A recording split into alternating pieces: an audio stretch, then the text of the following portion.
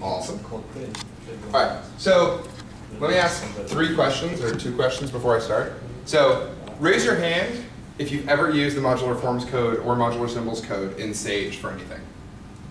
Okay? Keep your hand up if it did what you wanted. Right, I mean, for something like reasonably complicated, you were able to get it to do what you, okay, good. And then the next question is, how many of you have something you would really like the modular forms code to do? If you were, and can say like, oh man, if you guys could compute, well, other than William, if you guys could compute this, I'd be really excited. Does it have to do with modular forms? Or? Yeah. No. It's something you compute using. Oh, I mean, it's something using the modular forms code. I mean, you already solved the Riemann hypothesis using the modular forms code. That's a separate project. I mean, something like bigger or ever modular forms counts? Yes. Yeah, I mean that's definitely something that one day we would like to have. But I mean, that strikes me as further off, at least right now. Although maybe not. Maybe it's just a question of getting it. Screen server. Oh, I'm stupid. Hold on. Let me just plug in so that I don't power save continuously. Sorry.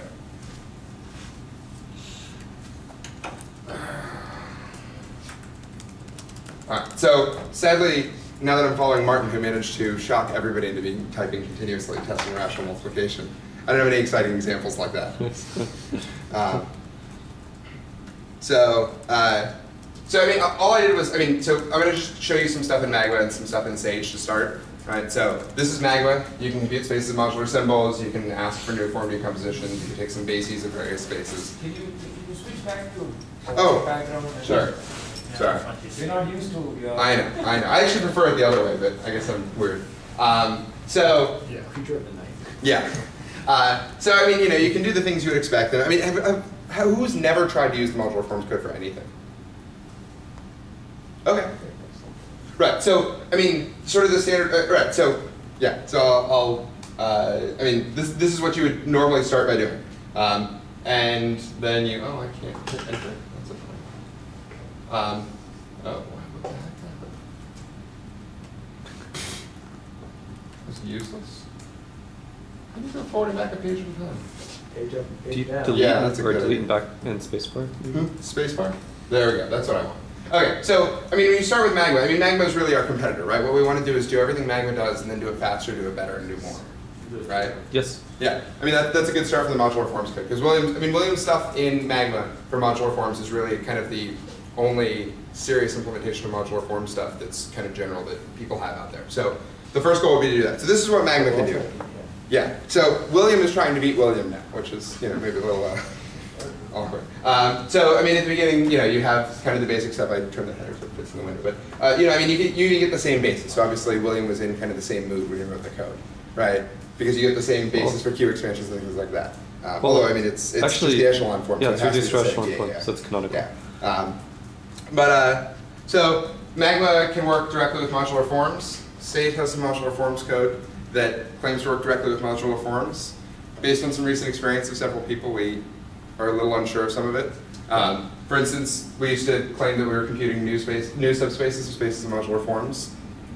That code is a little off. So, I mean, lots of things have been replaced by non-implemented errors because they didn't work. So it was replaced with a non-implemented error, supposed to bug the track, fix it later. But it's not just not implemented, and also gives, like, I think modular forms is wait for, it's not, I mean, it gives out stuff which is not correct. No, there were, so yeah, there are. That's why it's not implemented now. Right, yeah, no, those are the things that I've been changing to non-implemented errors. You should use modular symbols. And the modular symbols code is all, I mean, I'm going to say this in 2 slides. The modular symbols code is all pretty trustworthy. If you work directly with modular symbols, everything should work out fine. If you try working with the modular forms code, you'll get some numbers. It's unclear if they mean anything. No, I mean, you get lots of modular forms out, but like, I mean, so the thing is, and I mean, here, let me just skip to this slide because this is what I'm talking about. Oh no, it's too far ahead. How do I go back? Is it just all, oh, there we go. So, I mean, the next thing you want to know is how fast it is, right? So, if you run this in Magma, you can create some big spaces of modular symbols, if that's what you're in the mood to do. And I put some timings down. It's a little slower in Sage, so, I mean, I just put the 2 timings down so you could compare. I tried the last one this morning. I started during William's talk. I gave up after David Rowe's talk because it was just not finishing. So for computing big spaces of modular symbols, it doesn't work very well. For computing past a certain point for even weight 2, which is the case where Sage has had some specific work done, it's not bad, but it's still not competitive with Magma. And there's a good reason for this, which William explained to me this morning. The code that you're looking at right here, so this code, I take all back. So this code right here, in order to compute a space of modular symbols, you have to compute out a bunch of elements. So you have this basis, and then you have these relations that you have to compute. So to compute out this matrix of relations, the code in Magma is hand-optimized C code, right? They have, William sat down and figured out. Me and Alan. Oh, okay. So William and Alan Steele sat down and figured out a really good way to get this code running and running fast, right? In Sage, this stuff, these are these really fast times that we're getting. This code that we're running here is a Python script that William wrote that does some clever things, but is not nearly as optimized or well thought out as the C code. So, it makes sense that these things are running slower, right? So, in fact, if you look, if I try and compute out a space of modular symbols, right? So I ran this. It took, this is a slightly smaller example. So it takes 3 seconds to run. Almost all of that is spent taking the generators and creating a basis matrix out of that. Right? So this is all just you creating, this is just you generating this matrix from, this is actually you taking the generators and computing the basis, right? So this should be make a matrix out of the relations and compute the row echelon form. Yep. Right? But that's what's dominating the computation, right? So this is not anything about modular forms code. This is just, data structures and then linear algebra, right? And this is something that Magma is known to be very good at. And it's something that we just haven't touched as much. So it makes sense that we're slower than them right now. So I was saying this before. The modular forms code in Sage is, there's stuff that claims to work with modular forms directly. There's stuff that works with modular symbols directly. So the stuff that works with modular forms is a little dubious. I wouldn't really trust anything I get from it right now. I'm actually currently sifting through this code. The modular symbols code is much more trustworthy. It all seems to work pretty well. You've presumably checked that against the stuff that you computed with Magma as well.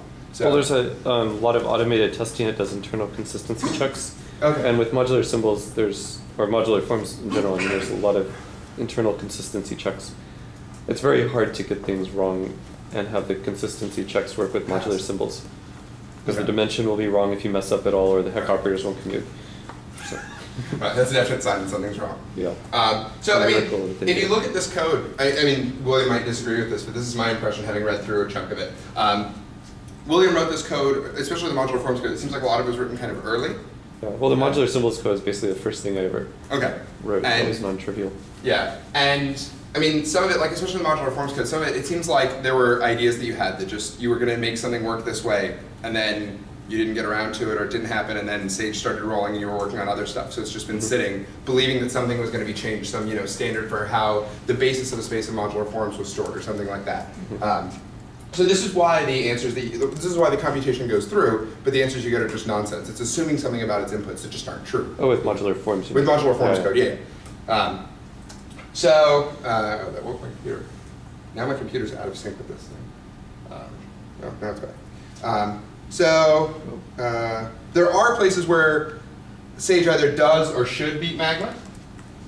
So if you want to compute, if you take a space of modular symbols, you want to compute a heck operator, then compute its characteristic polynomial. So this is us and Magma. So we're slower to compute the space, we can compute the heck operator faster, and then we're slower to actually compute the characteristic polynomial. Although the code for the characteristic polynomial should be asymptotically faster, you said. I think that on Xeons it's already better, but on Opterons, Magma's char poly is pretty good for Opterons, and then slower on Xeons. But yeah, it should be, the algorithm is asymptotically faster than Magma's, but there's a lot of tuning issues for small sizes, like up to 1,000. Okay. So, like both of them were like under a second. Oh yeah, if you bump it up, we start. The difference is slightly noticeable. Sadly, we're much slower on the That's weird, actually. Yeah, I don't know. I'll compute more of these than This could be partly an issue of 64-bit Atlas on that machine being slow, because I think this depends a lot on the speed of the Atlas. I remember when Martin and I were doing some benchmarks, it seemed like 64-bit Atlas, at least from a year ago or so, was pretty slow, which is kind of weird. That has greatly improved by about 150%. This is like the Debian stable Atlas on 64-bit from a year ago. 360 sucks. 3737 is pretty good because. So I should rebuild. So this depends a lot on. It all If we comes down rebuild to Atlas on Sage, Yeah, that using should his get a Atlas lot better. package. Okay. It's worth. Yeah, it's definitely something to try. Right. So, again, this is something David Hardy mentioned a long time ago. This is an example where having some sort of timing information stored somewhere and testing that would be very nice. Because if this was fast and suddenly got slow, that's something we'd really want to know about. Yeah. Right. Because of Atlas or because of something else. I'm just trying to figure out why it's slow at all. Right. Compared to Magma.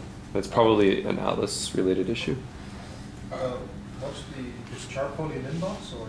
Yeah. It's just Clement Prenet's new Pure-Poly algorithm for dense matrices over Z in We Linbox. disabled the NTL version and did the fallback on the working one. For Pure-Poly? Yeah. I think so. I think it touches the same code because yeah, I don't know. It's all goes through that. So there's a chance you're saying that the That fast could be a code actually got regression. turned off. Yeah, And- that's entirely possible. Right. Okay. It was the bug where it only crashed on big Endian machines for some reason.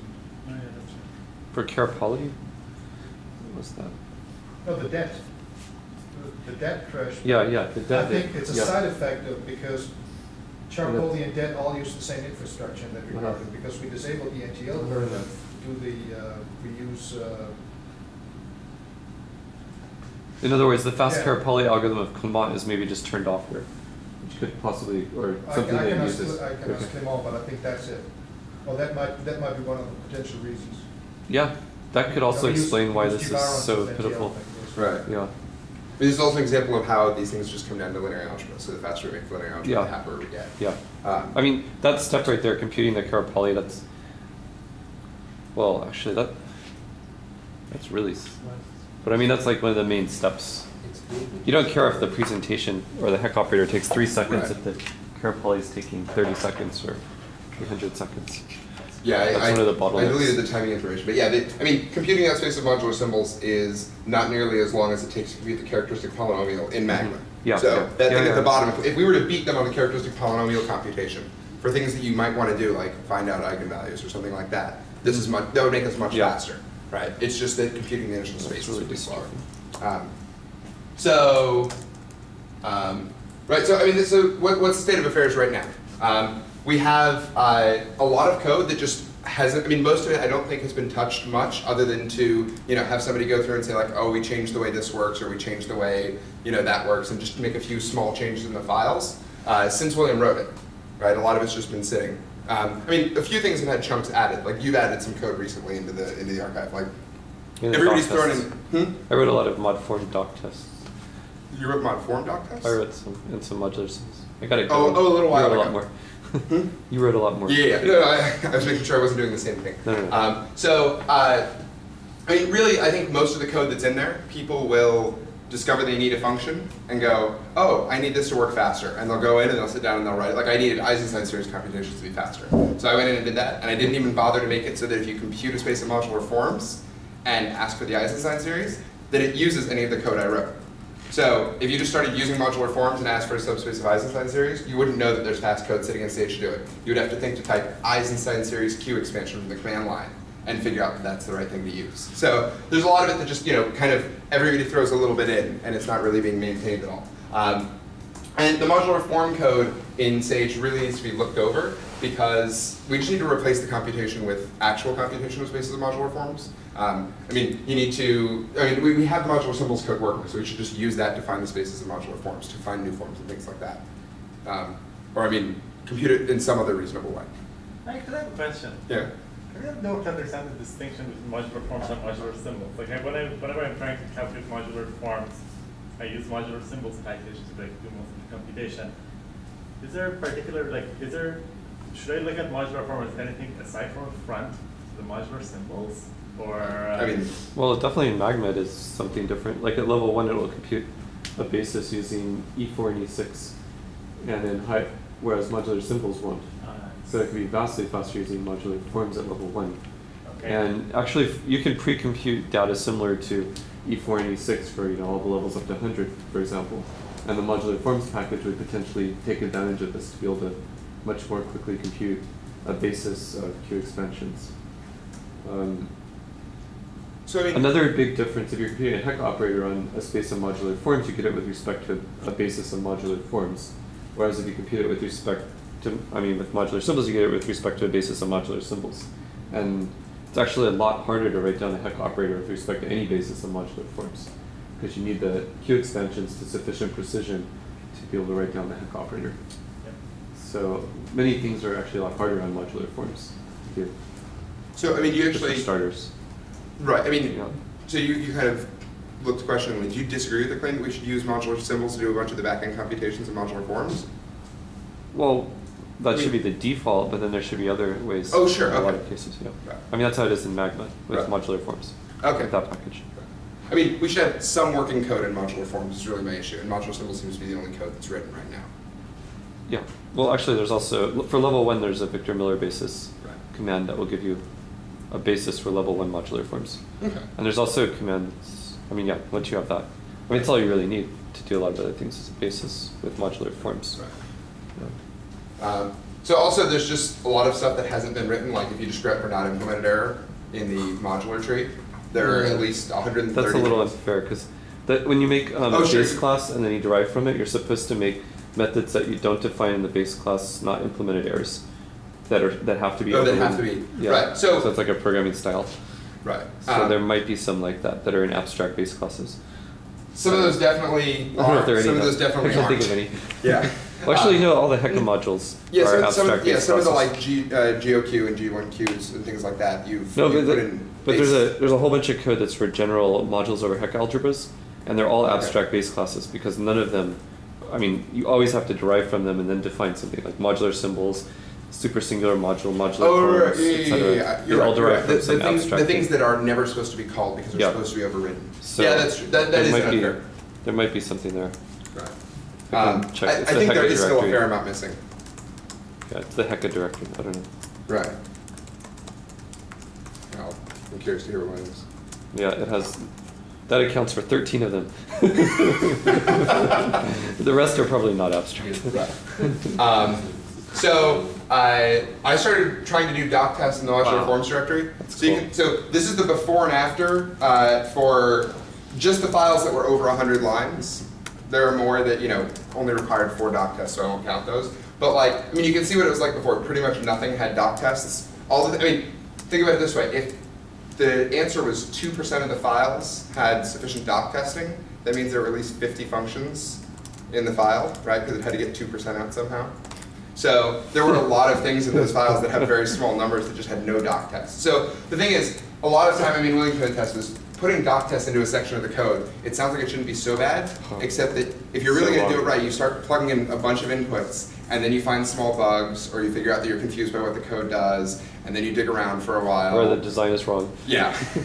Yeah, so this is just a fair amount of stuff to be done. So this needs to happen in the modular symbols subdirectory. This needs to happen with Hecka modules. There's just a lot to be done for maintaining this code. It's fun to run that on Piatix.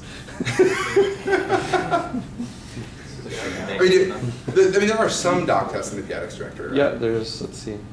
Looks like there's about 40 or 50. Right. So, before and after is before I started adding doc tests and after I started adding doc tests. So the modular forms directory, as you can see, is almost done. Although You there haven't are actually still, given me any of this code. no, I just have to send you the patch. But I was going to finish those last 2 files. But there are yeah. still a handful of things that need done that are. There's some things that need to be changed now that we've thought about the code again for the first time in a while. Right. So that's the state of affairs. The modular forms code is kind of iffy. The modular symbols code seems to work quite well, is not as fast as it could be, and needs doc testing. For instance, in the modular symbols code for computing spaces of modular symbols, I pointed out that William had code in Magma that computed presentations in a very quick way. For lots of different spaces, there are different things you could do that would make that a lot faster, and just none of it's been done in Sage because nobody's sat down and done it yet. So really the question is, like I know the things that I mean, they're on the next slide. The things that I would be happy to start doing, and that I intend to start doing soon in the modular symbols code and modular forms code in Sage. What do other people need? What I mean, really what I would like is if people are using this code for anything. Because if you look, I think a lot of the bugs that are getting logged, like so one guy just emailed us with a bug. I mean, he computed this modular form using the modular forms code and then checked it against William's tables, the modular forms database online, and they were different, right? He emailed us and he was like, am I misunderstanding something? And we were like, no, that's just a bug. But I mean, I think he was probably the first person to really start testing that code out, right? I mean, Say again? It was Rishikesh, right? Yeah. Yeah, Rishikesh, I mean, maybe other people have noticed this too, but yeah. There's some people who have emailed me who I didn't know him before. Oh, okay. I've never heard of The only email I've seen, but I mean, William gets these emails. I just get the ones forwarded recently because I started maintaining. One thing that somebody requested like 2 weeks ago, which would be a good thing to do, is so you have one specific modular form of low level and weight. So, and this is actually a very common thing for people to want. They have the form.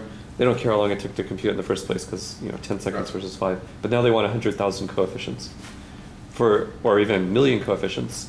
This is the sort of thing that's really, really important for a lot of L-series investigations and certain numerical computations where you need things to high precision. Right. And right now, Sage, I think, caches the heck operators as it computes them. So it'll end up just using way too much memory in order to compute all these coefficients, which is kind of stupid.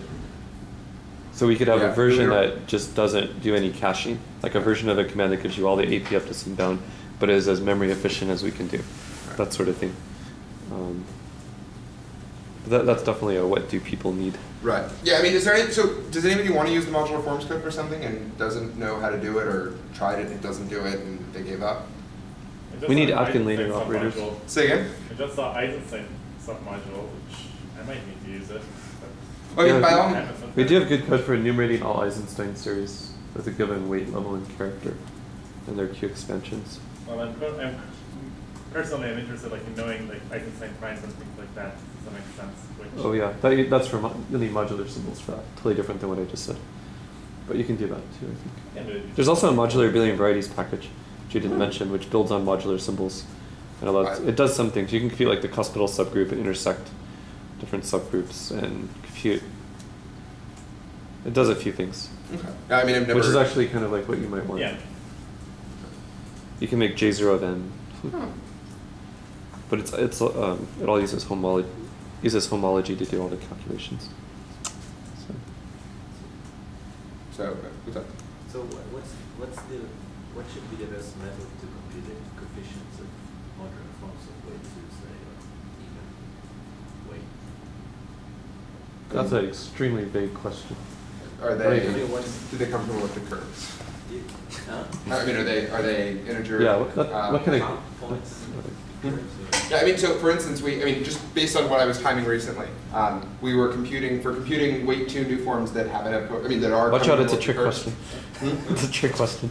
No. You just said it's a setup. Maybe you want to compute millions or coefficients. Yeah. So suppose you want to compute the 10 to the 9 coefficients of a modular form of weight 2. It depends on the form. I mean, if it has trivial character, you definitely want to try to use data series. But if it doesn't, then maybe you can't. But I'm not sure data series. I don't know. If it's an elliptic curve, you're in good shape. And if it's not, weight 2 is kind of annoying, but in a lot of cases, like in level 1, you can use E4 and E6.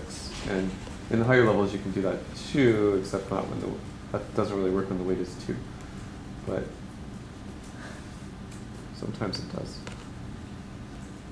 Question: I'm just looking at the abelian variety subdirectory, and there's a function called, there's a class in there, finite subgroup. It doesn't seem to depend anything. Doesn't seem to be related to abelian varieties at all. It seems to be just for modules. In the sense that when you look at it, it doesn't import anything that is related to modular symbols or abelian varieties. How long have you been looking at that? About 2 minutes, maybe 1 minute. Okay, so maybe you, it's hard to. That's ridiculous. You don't know what you're talking about. Sorry. if you look at the constructor, sorry, I mean, just because at the top of the file it doesn't import something from modular abelian varieties doesn't mean that it's not. Oh, it is using. Okay, you're right. You're right. Yeah, I was sorry. ridiculous. You're right. No, you're completely right. It's an object that has a constructor whose input is abelian variety. You're right. Yeah. You're right. Sorry about my scofful remark. Man, there aren't very many doc tests. I was very confused with that. But you can compute the structure of the cuspidal subgroup of J0 event, that sort of thing. Yeah, I figured that's Compute what the gems. function is, what the class is supposed to do, but I was And very confused on how it. And you can also do it, I think, for factors of J0 then.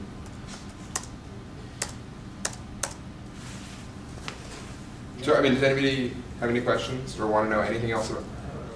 Okay. So in your example, where stage is computing the card quality, Yes. it's using the composition of the space by the sign and No. No. In that case, I don't know how helpful that would be, but that might be helpful. In that example, it undoubtedly just breaks up as a product of two. Yeah. It's unclear to me whether that's going to be better or worse. The issue is that the matrix is a lot less sparse. It just isn't going to look very good when you restrict it to one of the two subspaces. And hence the Kerr poly might be a lot slower for that reason. Also, you have to do the linear algebra to cut out the subspace, which, I mean, that's probably slower than computing the Kerr poly. At least, well, right now, probably not, because that Kerr poly seems ridiculously slow. I mean, you say it's using dense matrix currently. Yeah, these matrices are dense.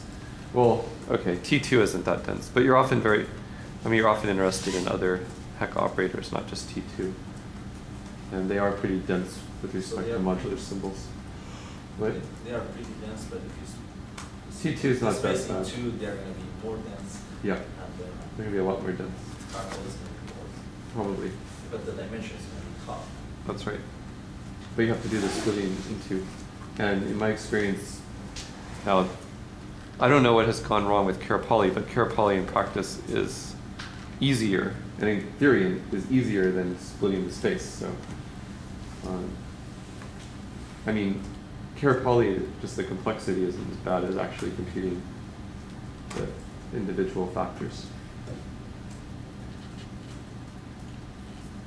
So, you might just make the problem harder. If you had a question? But in some cases, it would be easier. Depends on what the apulator operator looks like. So, Yeah, it's. and definitely, it should be implemented. I mean, it should be like an option to Kerr poly that they can try to split the. Actually, maybe it shouldn't be, because you could just call m.decomposition or do t2.decomposition and then do Kerr poly on those. So, I mean, it would be like 3 lines to implement that approach and see if it's better. Yeah. And so, in a lot of situations, probably Kerr poly is really slow, like over other base fields. And then decomposing might be a better idea first. So the dimension is 2000 or 12. Oh. Yeah. Dimension. Yeah. Yeah. In that case, but that wasn't the hard one. I mean, that's the one he was looking at that was harder was a lot bigger. Oh, Yeah. that's not- Yeah. That's taking less than a second. Yeah. Yeah. Yeah. This one, the space has dimension like 1,000. So. Yeah. I don't know if the Kerr poly algorithm is at all sensitive to the Kerr poly factoring as a product of 2 or not. That is in Linbox. So I wouldn't think so. you wouldn't, but yeah, I don't know. Like, actually, I mean, min poly, like sort of the easy thing to compute usually is things like a min poly, where if you have factors of multiplicity, it can be a lot harder. But here that isn't the case. But that's because we're looking at a prime level. And I mean, mostly when you compute with modular symbols, you have composite levels, and then things get more complicated. Does anybody want to do the? I mean, does anybody have any questions about something else? No. That's it. Oh, actually, Whoa. I have a question. Let's just say sort of know, at this point, it's our assets. Is there anything that we're doing that it's not implemented or we want to be implemented. The correct approach is just open a track. Oh yeah. No, I mean The what like, approach? Like correct the correct approach. approach, if I go home and I start, start working on modular symbols or modular forms, and start saying that, oh, why isn't this working? I should just open up a track. Yeah, I mean, I actually, like around the last bug days, I went through and closed all but like 1 or 2 of the, I mean, there were only like 5, but I closed the 2 or 3 easy pickings modular forms bug tickets, just because, they were there. So I actually check that fairly often, just to see if people have mentioned other things. But if you file something on there, email me, just to be curious. Okay. But yeah, all right.